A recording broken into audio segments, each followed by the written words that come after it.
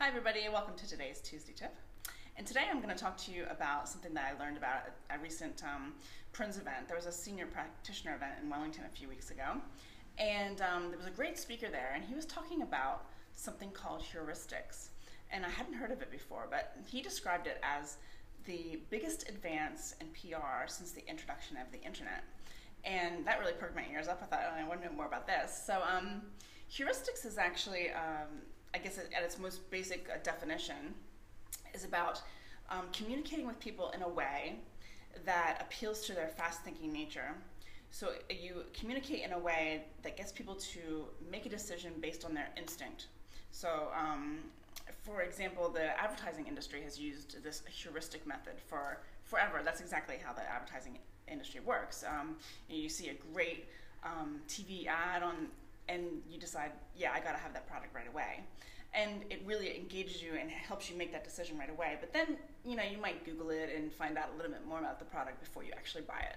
But it really, brings you in right away. So I guess the challenge to PR, the PR industry, is to use that heuristic method.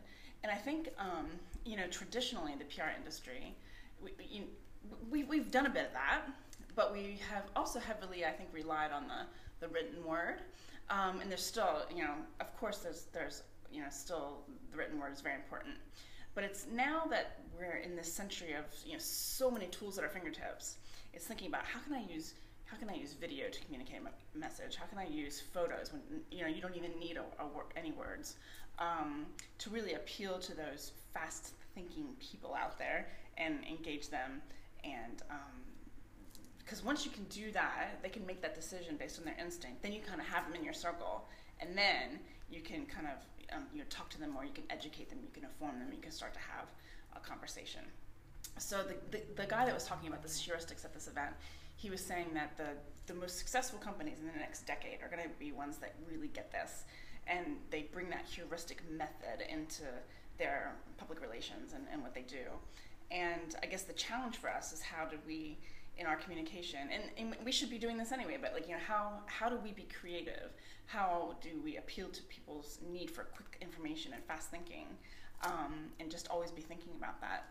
So yeah, I found that interesting. I thought I'd share it with you. So they gave us a few examples of videos that have been used that have kind of that heuristic method. So we'll put that on our Facebook page too, so you can have a look.